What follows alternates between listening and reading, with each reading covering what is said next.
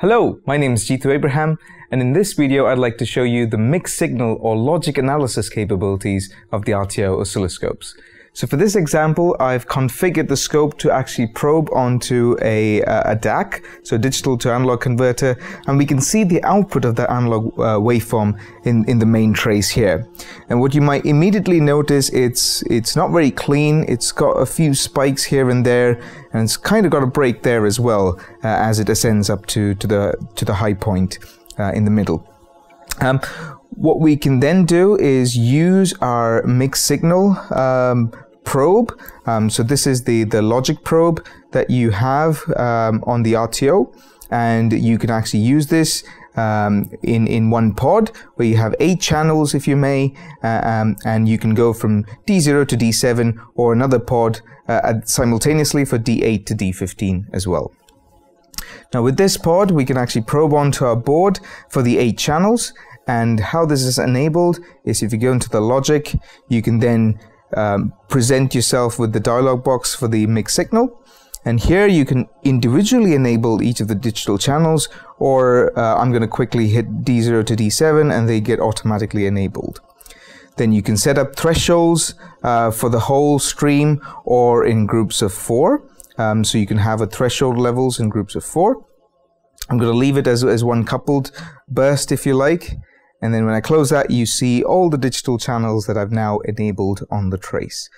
I'm going to go ahead and minimize my analog channel so we can actually just see that those digital channels that are being built up there. And as you can see, we can either pick one of these up, move them around or so on, or pick them up as a group, change the actual scaling of each of these and so forth as well. Now, to analyze what might be wrong with maybe our device and so on, we can either display each of these data as a bus table, if you may. So in here, you can go back into the dialog box for the mixed signal capability, and down here you can say show bus. And in here, I'll go for the combination bus, if you may, and here you can actually see, go ahead and do a single shot, and you can actually see the hex values for each of the data that's coming through. So they're all very correlated, and you can walk yourself through the whole trace and find out all the hex values and see what might be wrong with your configuration. But another nice, neater way would be another feature that's available on the mixed signal is the analog trace. So just like you saw like a bus view, you can have an analog view of the whole trace. And then now this displays the whole trace that you would see as an analog waveform.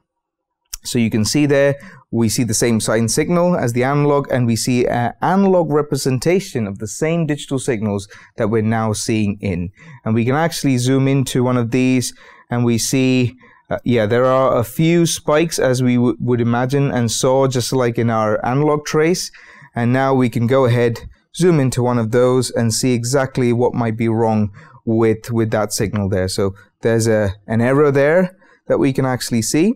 And then we can zoom in further and further into those details and try and find, okay, what exactly is causing this error, if you may. And you can clearly see there is a glitch there, or a timing misalignment there, if you like. And this is what's causing that spike to happen and that to occur in our analog trace and also in our digital representation, if you may.